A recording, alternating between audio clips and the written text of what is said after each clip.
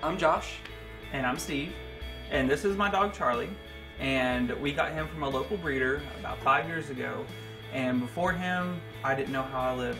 I mean, I've had little bitty dogs and I've had big dogs, but he's the perfect man's dog. Nice and lazy, and the chicks love his ears.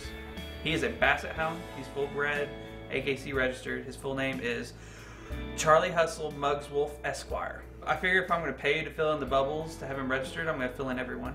He was the runt. He was the little dude. Everybody else was playing. He was just passed out. So I said, that is my dog. First big thing about a Basset Hound are these huge ears that have to be cleaned weekly or he gets a bunch of gunk. Then he's got these big old feet. Isn't that right? He got big old feet. And he's just a cute little hound dog. He thinks he's a lap dog, and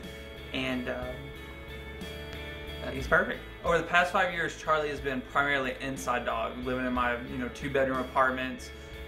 So at this place is the first time he's ever actually been outside. So we were scared for him, so we built him a pen around back, which is a lot of room, but it's still, I mean, he got out of it one time, And so we really wanted something that there'd be no way that he could get out of it. Well, primarily he's a hound dog, so anytime he gets a scent, he's gone. If you've got something on you that he wants to smell, he goes for it. And that was the biggest thing with him, with letting him out. So we don't want him to get hit by a car. We don't want him to get out in the woods and a coyote or something get after him. We do live out in the wilderness. There are bear that roam through here. There's coyote. There's big cats that'll eat him.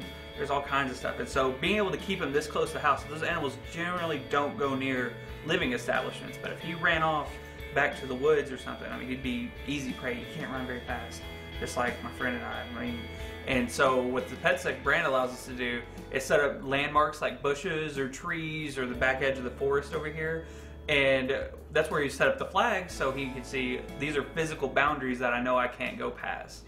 We came to know the PetSafe fence, PetSafe brand actually, through a friend of ours. And we talked with him, he helped us pick it out.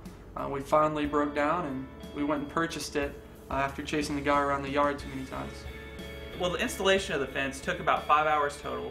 And we used all 500 feet of the fence to wrap all the way around.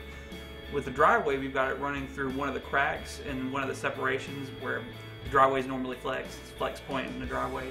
And then you just caulk it in. It's pretty simple. Well, the collar will give an audible warning when you set up a radius on the little home base that comes with the kit. And when he gets near it, it sets off a real high pitch, real rapid. And so he knows what the sound is, and then whenever he gets too close to it, that's when the restraining method comes in of the fence. Yeah, and I think total, we were outside maybe 15 minutes with him with the fence actually on. So I definitely think that is a method that'll catch on quick with him, as dumb as he is. That's not very nice, dude. It's the truth, though.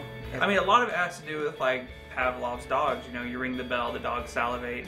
This bell goes off, he knows I'm not supposed to go near that fence. It's just gonna take him a little longer, maybe. That's a psychology truth bomb. It's true.